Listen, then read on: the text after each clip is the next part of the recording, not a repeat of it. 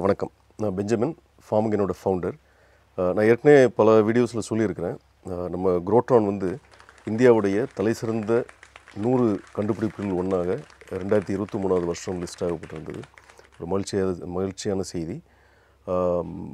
So அதே மாதிரி நான் வந்து இப்போ ரீசன்ட் பாஸ்ட்டில் எம்ஃபசைஸ் பண்ணிகிட்டு இருக்கிற இன்னொரு விஷயம், GroTronங்கிறது ஒரு ஆர்டினரி ஆட்டோமேஷன் ப்ராடக்ட் இல்லை. இது வந்து ஒரு சொல்யூஷன். ஒரு பிளான்ட்டுக்கு தேவையான சயின்ஸை வந்து ஒரு டெக்னாலஜியில் எம்பெட் பண்ணி நாங்கள் கொடுக்குற ஒரு சொல்யூஷன். பெரிய R&D அதுக்கு பின்னால் போயிருக்குது.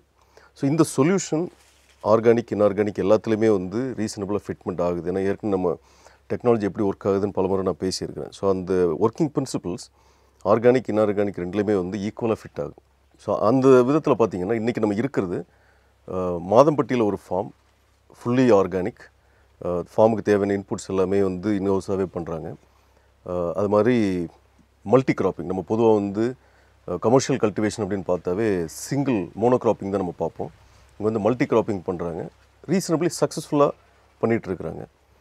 ஸோ ஃபார்மரோட பேர் மிஸ்டர் விஜயன். வணக்கம் சார். உங்களை சந்தித்ததில் ரொம்ப சந்தோஷம் இன்றைக்கி.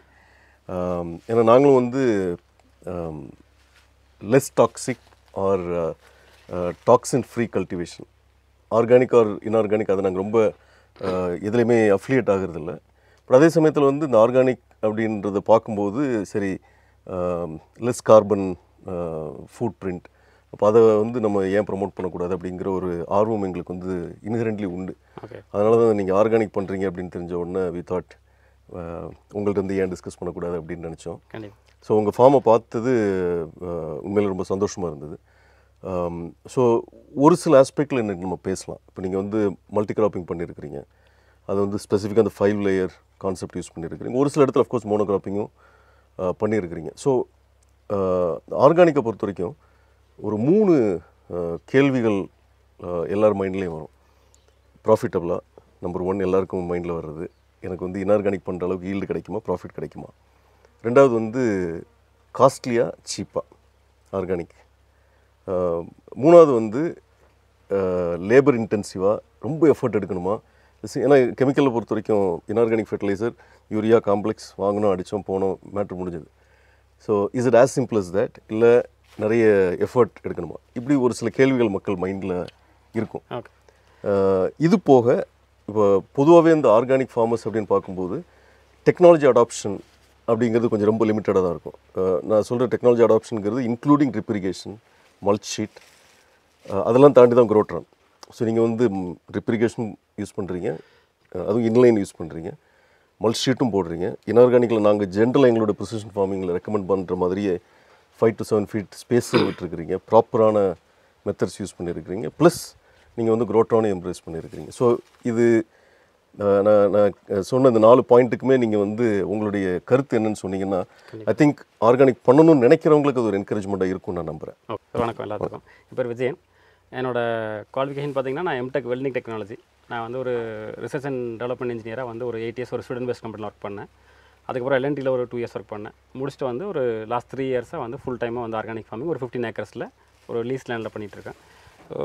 சார் கேட்ட ஃபஸ்ட் கொஸ்டின் வந்து பார்த்திங்கன்னா ஈல்டு நம்ம வந்து இன்ஆர்கானிக் ஈக்குவலான ஈல்டு நம்ம வந்து எடுக்க முடியுமா. ஏன்னா நம்ம கமர்ஷியல் கிராப் பண்ணுறோம், ஹைபிரிட் வெஜிடபிள்ஸ் பண்ணுறோம். அப்படிங்கிறப்ப அந்த ஈல்டு அச்சீவ் பண்ண முடியுமா அப்படின்னு பார்த்தோம் அப்படின்னா நம்ம அச்சீவ் பண்ணிருக்கோம். ஈவன் டு சம் எக்ஸ்டென்ட் இன்ஆர்கானிக்கோட பெட்டராக நம்ம வந்து ஈல்டு அச்சீவ் பண்ணுறோம்.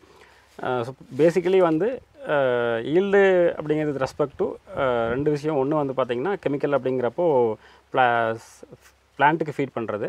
ஆர்கானிக்கில் வந்து ஃபண்டமெண்டலாக வந்து சாயிலுக்கு ஃபீட் பண்ணணும். நெக்ஸ்ட் லெவல் நம்ம கமர்ஷியலாக பண்ணுறோம், ஈல்டு எடுக்கணும் அப்படிங்கிறப்ப டு எக்ஸ்டென்ட் வந்து அடுத்து நம்ம பிளான்ட்டுக்கு ஃபீட் பண்ணுறோம். ஸோ வெறும் சாயிலை மட்டும் என்ரிச் பண்ணுறதுல நம்ம வந்து ஓவர் த பீரியட் ஆஃப் டைமில் வந்து நம்ம சாயிலை என்ரிச் பண்ணி குவாலிட்டி இம்ப்ரூவ் பண்ணலாம். பட் எகெயின் வந்து நம்ம ஹைலி ஈல்டு கொடுக்கக்கூடிய கிராப்ஸ் அப்படின்னு பார்க்குறோங்கிறப்போ அது கண்டிப்பாக வந்து ஹை அமௌண்ட் ஆஃப் நியூட்ரிஷன்ஸை வந்து பிளான்ட் வந்து ரிப்ளீ பண்ணும். ஸோ அதை கம்பன்சேட் பண்ணுறதுக்காக நம்ம வந்து ஒரு சில ஆக்டிவிட்டீஸ் அது எல்லாத்தையுமே வந்து ஆர்கானிக் ஃபார்ம் ஆஃப் இன்புட்ஸை நம்ம கொடுத்து பண்ணுறோம். ஸோ ஆர்கானிக்னா ஜென்ரலாக பேசிக்காக வந்து இந்த 3 yearsக்கு அப்புறம் தான் ஈல்டு எடுக்க முடியும் அப்படிங்கிற மாதிரியான மித்துக்குள்ளே ஃபார்மர் இருக்கக்கூடாது. ஆர்கானிக் பண்ணுறோன்னா டே 1ல் இருந்தே வந்து பண்ணணும். மேபி வந்து ப்ரீவியஸ் கெமிக்கல் ரெசிடியூஸ் வேணால் சாயிலில் இருக்கலாம் வழியே அதை பிரேக் பண்ணுறதுக்கு நம்ம வந்து பலதானியங்களை விதைச்சு மடக்கி விடுறது, அந்த மாதிரியான பயோலஜிக்கல் இன்புட் கொடுக்குறது எல்லாம் பண்ணலாம் வழியே. சார் ஒரு சின்ன இன்ட்ரப்ஷன், சாரி.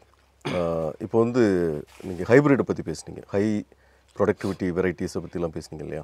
நம்ம நீங்களும் வந்து தக்காளி கிட்டத்தட்ட 25 டன் ஈல்டு எடுத்ததாக கேள்விப்பட்டேன். இப்போது 25 டன் ஈல்டு வருது. பொதுவான ஆர்கானிக்கில் வந்து அந்தளவு ஈல்டு அவ்வளோ எதிர்பார்க்க முடியாது. நீங்கள் எடுத்துருக்கிறீங்கன்னா பிளான்ட்டுக்கு எனி கேஸ் வந்து நம்ம ப்ரீவியஸ் வீடியோஸில் நான் சொல்லியிருப்பேன், பிளான்ட்டை பொறுத்த வரைக்கும் ஆர்கானிக் இன்ஆர்கானிக்ன்றது அதுக்கு தெரிய போகிறதில்ல. ஸோ அதுக்கு தேவை அந்த 13 மினரல்ஸ், 3 நான் மினரல்ஸ். இப்போ 25 டன் நீங்கள் எடுத்துருக்கிறீங்கன்னாவே அதுக்கு ஏற்றாப்புல ஏதோ நீங்கள் பண்ணியிருக்கிறீங்க. சாயில் என்ரிச்மெண்ட் மட்டும் இல்லாமல் அதை பற்றி லைட்டாக நீங்கள் சொல்ல ஆரம்பிச்சிங்க. அது கொஞ்சம் டீட்டெயிலாக சொன்னீங்கன்னா நல்லாயிருக்கும். இல்லை அதுதான் வந்து எப்படின்னா வந்து ஃபண்டமெண்டலாக டே ஒன்லேருந்து நம்ம கெமிக்கல்லேருந்து ஆர்கானிக் மாறுறோம் அப்படின்னா கெமிக்கலை நம்ம கண்டினியூஸாக நம்ம பண்ண மெத்தடாலஜியில் வந்து சாயில் வந்து ஆர்கானிக் மேட்ரஸோ மைக்ரோபியல் ஆக்டிவிட்டீஸோ ரொம்ப டிப்ளீட் ஆனதுனால வந்து சாயில் வந்து பூராக இருக்கும். ஸோ அதை என்ரிச் பண்ணுறதுக்கு நம்ம நிறைய ஆர்கானிக் மேட்ரஸை ஆட் பண்ணுறோம். நம்ம ஒரு கிராப் ஒரு எக்ஸாம்பிளுக்காக நம்ம வந்து தக்காளி பற்றி பேசுனதுனால தக்காளிக்காக மட்டும் சொல்கிறேன். மற்ற கிராப்ஸ் ஓரளவு சிமிலர் மெத்தடில் தான் நான் பண்ணுறேன். ஓகே. ஸோ வந்து தக்காளிக்கு ஒரு எக்ஸாம்பிள் சொல்லணும் அப்படின்னா எந்த ஃபீல்டு நான் பண்ணனாலும் ஒரு மல்ச்சிங் ஷீட்ஸ் இந்த மாதிரி போட்டு பண்ணுறேன். அப்படிங்கிறதுனால நம்ம மினிமம் ஒன்ஸ் ஷீட் போட்டோம் அப்படின்னா 1 இயருக்கு நம்ம வந்து அந்த ஷீட் எடுக்காமல் நம்ம வந்து கல்டிவேட் பண்ணுறோம். ஈவன் வந்து மற்ற கிராப் பண்ணோம் அப்படின்னாலும் ஒன்ஸ் நம்ம பேசல் டோஸாக ஒரு கிராப் பண்ணிட்டோம்னா கிராப் ரொட்டேஷன் கம்பல்சரி பண்ணிடுவோம். ஸோ ஒரே வகையான சத்துக்கள் எடுக்கக்கூடிய கிராப்பாவோ ஒரே குடும்பத்தை சார்ந்த கிராப்பாவோ நம்ம மறுபடியும் பண்ணுறதில்ல. ஓகே.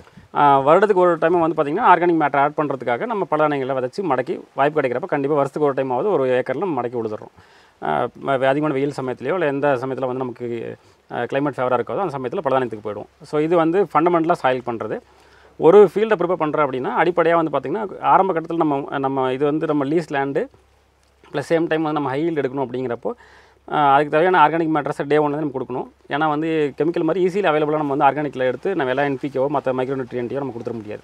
ஸோ அப்போ வந்து சாயிலில் வந்து வாட்டர் ஹோல்டிங்க்கோ நியூட்ரிஷனை கொடுக்குற அளவுக்கு சாயில் ரெடி பண்ணணும். ஸோ வந்து 10 12 டன் ஆஃப் வந்து ஃபார்ம் யார்டு பண்ணுற வந்து நம்ம இயர் பிகினிங்லேயே வந்து ஃபீல்டு ரெடி பண்ணுறப்ப போட்டுருவோம். அது கூட வந்து வேப்ப புண்ணாக்கு, கடலை புண்ணாக்கு, அதுக்கப்புறம் ராக் பாஸ்பேட்டு. இது வந்து பார்த்திங்கன்னா வந்து பாஸ்பரஸ்க்கான ஒரு ஆல்டர்னேட் சோர்ஸு, ஊர்லேருந்து எடுக்கிற சோர்ஸு. அதை வந்து நம்ம நேச்சுரலாக கிடைக்குது. அது ஒரு ஏக்கருக்கு 200 250 கிலோ, ஒரு 10 15 கிலோ வந்து நம்ம கல், சுண்ணாம்பு இந்த மாதிரி இதெல்லாம் போட்டு கடைசி உழவில் நம்ம மடக்கி விழுதுருவோம். இது வந்து பார்த்திங்கன்னா வேப்ப முன்னாக்கு, மற்ற புங்க முன்னாக்கு, கடலை புண்ணாக்கெலாம் வந்து பார்த்திங்கன்னா ஒரு சம் எக்ஸ்டென்ட் வந்து பெஸ்ட் டிசீஸ்க்கு ஹெல்ப் பண்ணுறதோட தாண்டி வந்து பார்த்திங்கன்னா அதில் மினரல்ஸ் எல்லாம் இருக்கும். அது வந்து பிளான்ட் எடுக்கிறதுக்கான சப்போர்ட்டாகவும் இருக்கும். ஸோ இதுதான் வந்து நம்ம அட் த பிகினிங்கில் ரெடி பண்ணதுக்கப்புறம் மல்ச்சிங் ஷீட் கவர் பண்ணிட்டோம் அப்படின்னா அதுக்கடுத்து வந்து பார்த்திங்கன்னா எல்லா நம்ம கிராப் பண்ணுறோம். அப்படிங்கிறப்ப டே ஒன்னில் வந்து பார்த்திங்கன்னா நம்ம Pseudomonas, trichoderma viride, Azospirillum, phosphobacteria, potash bacteria அது கொடுத்ததுக்கப்புறம் ஹியூமிக் ஆசிட் நம்ம டிஃபால்ட்டாக ரூட் டெவலப்மெண்ட்டுக்கு அப்படின்னா ஹியூமிக்கு வேம் இதை வந்து கம்பல்சரியாக நம்ம கொடுப்போம். எதுக்காக அப்படின்னா பிகினிங் டேஸில் எவ்வளோ ரூட் டெவலப்மெண்ட் இருக்கோ அவ்வளோ ஈஸியாக அதை நியூட்ரிஷன் எடுக்க முடியும். அது பிளான்ட்டுக்கு ரெசிஸ்டன்ஸ் கொடுக்கும். நியூட்ரிஷன்ஸ் எடுக்குது அப்படின்னா பிளான்ட் நேச்சுரலாக வந்து பெஸ்ட் டிசீஸ்க்கு ரெசிஸ்டன்ட் இருக்கும். இதுக்கடுத்து வந்து பார்த்திங்கன்னா நம்ம வந்து ஒரு கிராப் ஷெட்யூல் வச்சிருக்கோம். ஒரு தக்காளினா every 5 days once any form of biological inputs நம்ம வந்து ஜீவாமிர்தம், மீன் அமிலம், பஞ்சகாவியம், வேஸ்ட் டிகம்போசர், ஈயம் இந்த மாதிரி வந்து ஒரு செட் ஆஃப் இது வந்து நம்மளே ரெடி பண்ணி வச்சுருப்போம். அதே மாதிரி வந்து ஒரு 10-15 டேஸில் ஸ்டார்ட் பண்ணி ஒரு வீக்லி ஒன்ஸ் ஒரு 10 days ஒன்ஸ் வந்து பார்த்திங்கன்னா பெஸ்ட்டுக்காக ஒரு ஸ்ப்ரே. எல்லாமே வந்து ஆர்கானிக் பொறுத்த வரைக்கும் ப்ரொஃபைலட்டிக்காக பண்ணுறது தான் வந்து ஒன்லி ஆப்ஷன். வந்ததுக்கப்புறம் கண்ட்ரோல் பண்ணுறோம். அப்படிங்கிறது கெமிக்கல் மாதிரி இன்றைக்கி அடிச்சோம் நாளைக்கு வந்து டிசீஸ் ஏதாவது அரெஸ்ட் ஆகிடுச்சு, இல்லை வந்து பெஸ்ட் இன்றைக்கி அடிச்சோம் நாளைக்கு 0 ஆகிடுச்சு அப்படிங்கிறது ஆர்கானிக்கில் அவ்வளோ ஈஸியாக அச்சீவ் பண்ண முடியாது. அச்சீவ் பண்ணலாம், பட் நீங்கள் அதுக்கான டைம் டியூரேஷன் வரும். அதுக்குள்ளே வந்து பெஸ்ட்டு ரொம்ப இன்வெசிவாக போயிடுச்சு அப்படின்னா நம்ம கிராப் அஃபெக்ட் பண்ணுறதுக்கு. ஸோ ப்ரொஃபைலட்டிக்காக நம்ம வரதுக்கு முன்னாடியே வந்து ப்ரிவென்டிவாக வந்து ரிகார்ட்லஸ் ஆஃப் நம்ம இனிஷியல் டைமில் வந்து பத்திலை கரைசலோ இல்லை வந்து நம்ம அசோடிரெக்டர்னு, வேப்ப எண்ணெய் அந்த மாதிரி வந்து பயாலஜிக்கல் ஃபார்மில் எண்ணெய் வந்து பெஸ்ட்டு வராமக்கிறதுக்காக என்ன பண்ணுமோ அதை டே ஒன்லேருந்தே பண்ணிடுவோம். ஸோ அப்போ வந்து பிளான்ட்டு க்ரோத்துக்கும் நம்ம ஹெல்ப் பண்ணுறோம், பெஸ்ட்டும் டிசீஸோ வராமக்கிறதுக்காக சாயிலையும் நம்ம ட்ரீட் பண்ணிடுறோம், மேலேயும் வந்து பண்ணுறோம். அப்படிங்கிறப்ப அந்த பிளான்ட்டுக்கான க்ரோத் வந்து ஈஸியாக இருக்கும். ஓகே. ஸோ வந்து நம்ம இதை தவிர செப்பரேட்டாக வந்து பார்த்திங்கன்னா நம்ம அதாவது அமினோ ஆசிட்ஸ் இதெல்லாம் கொடுக்குறப்ப மீன் அமிலத்துலேருந்தோ இல்லை இந்த சீவிட் எக்ஸ்ட்ராக்ட் இந்த மாதிரி சோர்ஸ்லேருந்து எடுக்கிறோங்கிறப்ப வந்து பார்த்திங்கன்னா சைட்டோகனின்ஸ் அந்த மாதிரி எல்லாமே வந்து அந்த மாதிரி ஆல்டர்னேட் சோர்ஸஸ்லேருந்து நமக்கு ஆர்கானிக் ஃபார்மில் நமக்கு கிடச்சிரும். அது போக வந்து ப்ராப்பரான வந்து பார்டரில் வந்து பெஸ்ட்டுக்கோ டிசீஸ்க்கோ வந்து பார்த்திங்கன்னா நம்ம வந்து கம்பல்சரி உயிர் வெளியாக வந்து ஆமணக்கு, மக்காசோளம், மேரிகோல்டு அந்த மாதிரி வந்து அங்கேயே வந்து ஒரு பயாலஜிக்கல் எக்கோசிஸ்டம், அதாவது நன்மை செய்யும் தீமை செய்யும் பூச்சிக்கான எக்கோசிஸ்டத்தை பார்டரில் உருவாக்கிடுவோம். அப்போ என்ன ஆகும்னா அதிகமான அளவுக்கு பெஸ்ட்டு வந்து இன்ஃபெக்ஷன் உள்ளே இருக்காது. வந்ததுனால அந்த பார்டர்லேயே வந்து அந்த நன்மை செய்யும் தீமை செய்யும் பூச்சிக்கான ரேஷியோ இருக்குது அப்படின்னா அது கண்ட்ரோல் ஆயிரும். அது போக வந்து பார்த்திங்கன்னா ஸ்டிக்கி ட்ராப்ஸு, லைட் ட்ராப்ஸு இது மாதிரி வச்சுருப்போம், ஃபெரமன் ட்ராப்பு இதெல்லாம் வச்சுட்டு அதுக்கு அடுத்து தான் நம்ம கொடுக்குற ப்ரொஃபைலட்டிக் இதெல்லாம் வந்து. ஸோ நம்ம கல்டிவேட் பண்ணுறோம் அப்படின்னா நான் ஆர்கானிக் பேருக்கு ஆர்கானிக் பண்ண அப்படிங்கிறது எந்த ஃபார்மருக்கும் சக்ஸஸ்ஃபுல்லாக இருக்காது. ஸோ ஆர்கானிக் ஃபார்மர் பண்ணுறாரு அப்படின்னா கெமிக்கல் பண்ணுறவருக்கு ஈக்குவலாக இருக்கணும், இல்லை அதோட பெட்டராக ஈல்டு எடுத்தோம் அப்படின்னா கமர்ஷியல் சக்ஸஸ் ஆனால் தான் ஃபார்மிங் எந்த தொழிலாக இருந்தாலும் நம்ம வந்து ப்ராஃபிட்டபுளாக இருந்தால் தான் எல்லாத்துக்கும் பண்ணுறதுக்கான ஆர்வம் இருக்கும். ஸோ நம்ம வேலையை விட்டுட்டு விவசாயம் பண்ண வந்தோம் அப்படிங்கிறப்போ நம்ம ஆர்கானிக் ஒரு மாடலாக இருந்தோம் அப்படின்னா நம்மளை பார்த்து ஒரு 4 பேர் பண்ண முடியும் அப்படிங்கிறது தான். ஸோ அதுக்காக ரைட். ஸோ இப்போ நீங்கள் மிஸ்டர் விஜயன் பேசும்போது கேட்டிருப்பீங்க, ஒரு பிளான்ட்டுக்கு தேவையான நியூட்ரிஷன் கிடைக்கிற மாதிரியும் அதில் நிறைய இன்புட்ஸ் ஆட் பண்ணுறாரு. ஒன்று வந்து ராக் பாஸ்பேட் சொன்னார், அதுக்கப்புறம் பொட்டாசியத்துக்கு வந்து சீவீட் ஆட் பண்ணுறதா சொல்லியிருந்தார், அப்புறம் வந்து சுண்ணாம்பு கால்சியம் சோர்ஸ், அப்புறம் அதில் போடுற கடலை புண்ணாக்கு, இதிலேருந்து வந்து மைக்ரோ நியூட்ரியன்ஸ் கிடைக்குது. ஃபார்ம்யார்ட் மெனுவர் போடும்போது அதில் வந்து ரீசனபிள் அமௌண்ட் ஆஃப் கார்பன் கிடைக்குது, ப்ளஸ் நைட்ரஜன் ரிச். ஸோ அப்போ என்பிகேக்கான சோர்ஸஸ் ரெடி பண்ணியாச்சு. இதில் வந்து நேச்சுரலாகவே நிறைய மைக்ரோ நியூட்ரியன்ஸ் வந்து இருக்குது. அப்போ வந்து நம்ம ஏற்கனவே எப்பயுமே பேசக்கூடிய அந்த 13 மினரல்ஸுக்கான சோர்ஸஸும் க்ரியேட் பண்ணுறாரு. நாட் ஜஸ்ட் சாயில் என்ரிச்மெண்ட் மட்டும் இல்லாமல் பிளான்ட்டுக்கு தேவையானதை மினரல்ஸும் வர வைக்கிறதுக்கான வேலைகளை பண்ணுறாரு. ஐ திங்க் சார் வந்து சக்ஸஸ்ஃபுல்லாக இருக்கிறதுக்கு ஒன் ஆஃப் த ஒரு முக்கியமான காரணமாக நான் அதை பார்க்குறேன். ஸோ இப்போ நம்ம இருக்கிறது வந்து அந்த மல்டி கிராப்பிங் போட்டிருக்கிற இடத்துல நான் ஏற்கனவே சொல்லியிருந்தேன். ஸோ இப்போ நம்ம இருக்கிற இடத்துல பார்த்திங்கன்னா பப்பாளி, வாழை, அப்புறம் முருங்கை, பூசணிக்காய், அப்புறம் வந்து கொய்யா, இத்தனை கிராப்ஸ் வந்து ஒரே இடத்துல இருக்குது. ஸோ நல்ல ஒரு பயோ டைவர்சிட்டி, ஒரு ஈகோசிஸ்டம் க்ரியேட் பண்ணி அதை வந்து ஒரு ஆதாயமாக வச்சு ஒரு அருமையான ஆர்கானிக் ஃபார்மிங் பண்ணிகிட்ருக்கிறாரு. ஸோ இப்போ இந்த மாதிரிலாம் நீங்கள் பண்ணும்போது நம்ம ஒரு பாயிண்ட் ஃபஸ்ட் நம்ம பேசுனது ப்ராஃபிட்டபுளாக, ஏன்னா நீங்கள் வந்து ஒரு கார்ப்பரேட் ஜாபை விட்டுட்டு இதை வந்து முழு நேர வேலையாக பண்ணிகிட்ருக்கிறீங்க. இதை எப்படி பார்க்குறீங்க? நீங்கள் லாபகரமாக இருக்குதா? How to you think? இல்லை, அது லாபகரமாக அப்படின்னு ஜஸ்ட் லைக், அதாவது சிம்பிளாக ஒன் வேர்டில் சொல்லணும்னா கண்டிப்பாக லாபகரமானது அதுதான். ஓகே.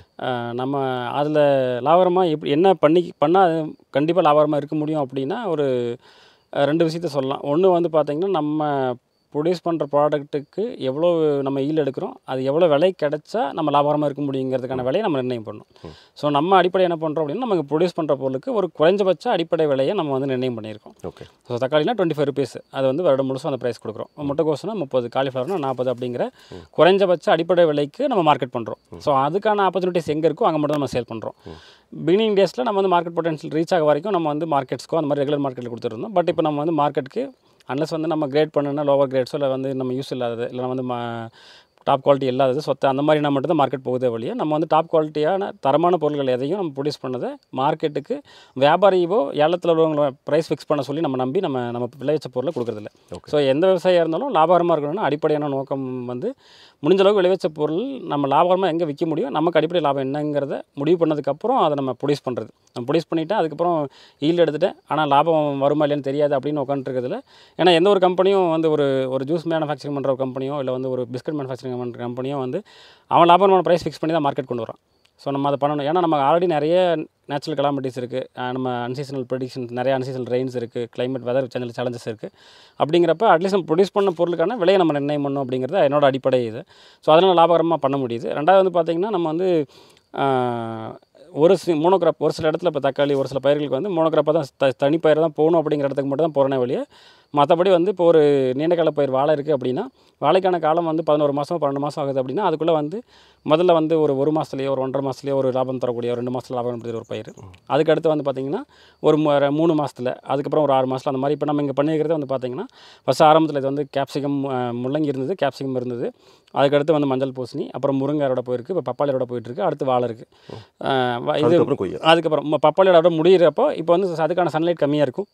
அது நம்ம பப்பாளி எடுத்து முடிச்சதுக்கப்புறம் அதுக்கான சன்லைட் கிடைக்க ஆரம்பிச்சிடும். ஸோ அப்போ வந்து நமக்கு ஒரு ஏக்கரில் குறைஞ்சபட்சம் ஒரு 3 ஏக்கருக்கான அளவுக்கான பயிர்கள் நம்ம பண்ணுறோம். அதை பண்ணுறதுக்கான நம்ம தொழில்நுட்பம் தெரிஞ்சு பண்ணணும். எந்த பயிருக்கு எவ்வளோ வெளிச்சம் தேவை, எவ்வளோ இடைவெளிகள் தேவை, எந்தெந்த பயிர்கள் வந்து கம்பெனியன் கிராப்பு ஒன்றுக்கு ஒன்று நியூட்ரிஷன்ஸ் போட்டிருக்காது, எந்த பயிரை ஒரு விதத்தில் 20 தவிர சேர்த்துறங்கிறப்போ ஒன்றுக்கு ஒன்று வந்து தேவையான நியூட்ரிஷன்ஸ் வந்து மாற்றி கொடுத்துக்கும் அப்படிங்கிற மாதிரியான தெரிஞ்சு அதை பண்ணோம் அப்படின்னா கண்டிப்பாக வந்து குறைஞ்சபட்ச லாபத்தை நம்மளால் அச்சீவ் பண்ண முடியும். நஷ்டம் அப்படிங்கிறதுக்கான பேச்சு இல்லாமல் இருக்கும். ஸோ அதுதான் வந்து நம்ம இங்கே பண்ணுறது. இதில் ஒரு விஷயம், நீங்கள் வந்து உங்களை பொறுத்த வரைக்கும் ஒரு ஃபிக்ஸ் ப்ரைஸில் ஏற்கனவே பையஸ்ட் அண்டர்ஸ்டாண்டிங்கோடு நீங்கள் போயிட்டீங்க. ஸோ பை அண்ட் லார்ஜ் வந்து அது எல்லா ஃபார்மருக்கும் பாசிபிள் அப்படின்னா அதில் ஒரு பெரிய கேள்விக்குறி இருக்கும். ஸோ இதில் நான் முக்கியமாக என்னோட டேக்அவே இதுலேருந்து நான் என்ன பார்க்குறேன் அப்படின்னா, நீங்கள் வந்து ப்ரொடக்டிவிட்டி ஃபோக்கஸ்ட், ஒரு இன்ஆர்கானிக் ஃபார்மருக்கு ஈக்குவலண்ட்டாக ப்ரொடக்டிவிட்டி எடுக்கணுங்கிறதுல நீங்கள் கிளியராக இருக்கிறீங்க. பட் இந்த ஃபிக்ஸ் ப்ரைஸ் வந்து எல்லாருக்கும் கிடைக்குமானா அது ஒரு டிபேட்டபிள் சப்ஜெக்ட். அது நான் ஏற்கனவே ஃபஸ்ட்டு உங்கள்கிட்ட கேட்ட கேள்வி, ஆர்கானிக் ஃபார்மிங் பண்ணும்போது பொதுவாக அந்த டெக்னாலஜி அடாப்ஷன் வந்து ரொம்ப கம்மியாக இருக்கும். பட் நீங்கள் வந்து GroTron செலக்ட் பண்ணியிருக்கிறீங்க. என்ன தாட் ப்ராசஸ்? நீங்கள் உங்களுக்கு வந்து 1 2 3ன்னு ஏதாவது இந்தந்த விஷயங்களை நான் அட்ரஸ் பண்ணணும், அதுக்கு வந்து GroTron சூட்டபிள் அப்படி நினச்சி ஏதாவது உங்கள் மைண்டில் ஏதாவது பாயிண்ட்ஸ் இருக்குங்களா? இதில் நம்ம GroTron செலக்ட் பண்ணதுக்கு ஃபண்டமெண்டலாக என்னோட தாட்டில் வந்து 3 விதமான ஒரு தேவைகள் இருக்குது. ஒன்று வந்து ரொம்ப சிம்பிளாக எல்லாத்துக்கும் தெரிஞ்சது வந்து நம்ம வால்வ் ஆட்டோமேட் பண்ணுறது. அதனால் வந்து நம்ம ஒரு வால்வை திருப்புறதுக்காகவோ அதுக்காக அன்னெசரியான எக்ஸ்ட்ரா மேன் பவர் போகிறது, இது வந்து பேசிக்காக பண்ணக்கூடியது. அதுக்கடுத்து வந்து வாட்டர் மேனேஜ்மெண்ட். நம்ம வந்து தேவைக்கு எந்த பயிருக்கு எவ்வளோ தண்ணி தேவைப்படும் அப்படிங்கிறது, ப்ளஸ் வந்து நம்ம தேவையான அளவுக்கு தான் தண்ணி பயன்படுத்துகிறோமா, இல்லை அதிகமான அளவுக்கு தண்ணி இருக்குங்கிறதுக்காக அதிகமாக பயன்படுத்துகிறோமா அப்படிங்கிறதுலாம் நமக்கு தெரியாது. ஸோ அப்போ வந்து நம்ம ஒரு மாய்ச்சர் சென்சார் வச்சு நம்ம வந்து ஒரு ஆட்டோமேட் பண்ணுறோம் அப்படிங்கிறப்போ அந்த பிளான்ட்டோட ரூட்டுக்கிட்ட அதுக்கு தேவையான அந்த மாய்ச்சருக்கான ப்ரெஷர் இருக்குது, அது வாட்டர் இனஃப் அப்படின்னு தெரிஞ்சால் நம்ம வந்து வாட்டரையும் நிறைய அளவுக்கு சேவ் பண்ண முடியும். ஏன்னா வந்து கோயிங் ஃபார்வர்டு வாட்டருங்கிறதுக்கு கண்டிப்பாக வந்து ஒரு ஸ்கேசிட்டி இருக்கிறதுக்கான வாய்ப்புகள் ரொம்ப அதிகமாக இருக்குது. இதுக்கு அடுத்து நம்ம ஆல்ரெடி பேசுனது ஈல்டு. ஸோ வந்து வித் வாட்டரை ப்ராப்பராக நம்ம ஆர்கனைஸ்டாக கொடுக்குறங்கிறப்பவே வந்து பார்த்திங்கன்னா பிளான்ட் வந்து வாட்டர் ஸ்ட்ரெஸ் ஓவர் ஸ்ட்ரெஸ்னாலையோ இல்லை அண்டர் ஸ்ட்ரெஸ்னாலையோ இல்லாதங்கிறப்பவே வந்து பிளான்ட் வந்து ஹெல்த்தியாக வளர முடியும். அப்படின்னா அது ஈல்டு கொடுக்க முடியும். ஸோ நம்ம GroTronல வந்து இன்னும் அடிஷனல் நீங்கள் வந்து சென்சார்ஸ் இதெல்லாம் வச்சுருக்கங்கிறப்போ ஸோ கண்ட்ரோலில் maybe with respect to chemical மாதிரி வந்து என்னால் இன்புட்ஸை வந்து கெமிக்கல் இப்போ என்பிகே வந்து ஆர்கனைஸ்டாவோ அந்த மாதிரி கொடுக்க முடியலனாலும் வந்து அந்த பிளான்ட்டுக்கு அங்கே உள்ள தெர்மோடைனமிக்கல் லெவல்ஸோ இல்லை வந்து தெர்மோ கண்டக்டிவிட்டியோ அது வந்து எப்படி இருக்குங்கிறது தெரிஞ்சு அதனால் என்னால் பயாலஜிக்கல் இன்புட்ஸை சேஞ்ச் பண்ண இன்னும் பெட்டராக. இப்போ நான் வந்து மேக்ஸிமம் இல்லை 25 டன் அச்சீவ் பண்ணியிருக்கிறேன். இது கிளைமேட்டிக் இதை பொறுத்து வந்து 10-15 டன்னோ 20 டன்னோ கூட நம்ம அச்சீவ் பண்ணியிருக்கிறோம். பட் அந்த மினிமம் லெவலில் வந்து இன்னும் நமக்கு ஹையராக கொண்டு போக முடியுமா? ஈவன் கிளைமேட்டிக்கல் கண்டிஷன்ஸ் இருக்குது அப்படின்னாலும் நம்ம இன்னும் கொஞ்சம் பெட்டராக நம்ம வந்து நியூட்ரிஷன் மேனேஜ்மெண்ட் இல்லை வாட்டர் மேனேஜ்மெண்ட் பண்ணேன் அப்படின்னா அந்த நான் சம்டைம்ஸ் வந்து பீக் சம்மரில் இருக்குது இல்லை வந்து ரொம்ப பாலினேஷன்ஸ்க்காக நடக்குது அப்படிங்கிறப்ப 10 டன்னுங்கிறத அது இன்னொரு 5 டன் அதிகமாக பண்ணுறேன் அப்படிங்கிறப்ப எனக்கு குறைந்தபட்ச அடிப்படை விளைங்கிறப்போ இன்னும் லாபகரமாக நம்ம சரியான முறையில் பண்ண முடியுமா அப்படிங்கிறதுக்கான தேவைக்கு போகிறங்கிறப்ப நம்ம GroTronக்கு நம்ம வந்து ஸோ ஃபண்டமெண்டலி நீங்கள் சொன்ன ஃபஸ்ட்டு விஷயம் ஜஸ்ட் ஒரு ஆட்டோமேட் பண்ணுறோம், லேபர் ரெடியூஸ் பண்ணுறோம். அந்த ப்ராடக்ட் வர்சஸ் சொல்யூஷனை பற்றி இப்போ அடிக்கடி நான் பேசிகிட்டு இருக்கிறேன். ஸோ அந்த ஒரு அப்ஜெக்டிவ் வந்து எந்த ஒரு ஆட்டோமேஷன் ப்ராடக்டாலையும் பண்ணிட முடியும். ரெண்டாவது மூணாவது நீங்கள் சொன்னது முக்கியமான விஷயம். ஒன்று வந்து அந்த கரெக்டான வாட்டர் மேனேஜ்மெண்ட். அதைத்தான் நம்ம வந்து அந்த ஏர் வாட்டர் பேலன்ஸ் அப்படின்ற ஒரு கான்செப்ட் நம்ம சொல்கிறோம். ஸோ GroTronனை பொறுத்த வரைக்கும் அந்த ஏர் வாட்டர் பேலன்ஸை மெயின்டைன் பண்ணுது.